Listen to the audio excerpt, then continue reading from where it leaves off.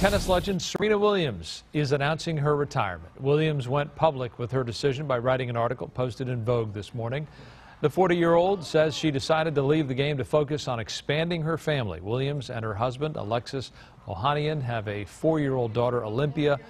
She's a winner of 23 singles Grand Slam titles. Williams is widely considered to be the greatest female tennis player of all time. Her final tournament will be the upcoming U.S. Open, which begins on August 29th. That'll be a good ticket. Oh, yeah, that'll be a great ticket. I wonder if her little girl has the tennis gene, because she's out there with Mom a lot, hitting the ball back and forth. Yeah, and that was a great movie, too. Oh, my gosh, I loved it. Yeah, that was, what an interesting story. It really showed, like, the dynamic of the family and how she became who we know today. Yeah. Exactly. Well, good for her. Kind of go out on top, and hopefully she can go out on top with the U.S. Open.